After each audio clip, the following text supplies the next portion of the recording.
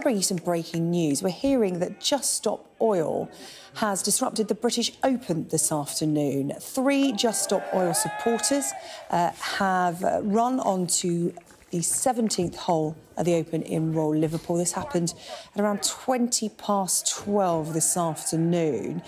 3 of them running on to the 17th hole, setting off a smoke flare and throwing orange powder paint onto the green before being swiftly removed. Of course, Just Stop Oil demanding that the UK government halt all new licences and consents for oil, gas and coal projects. They'll be disrupting a number of sporting events this summer. The British Open, the latest.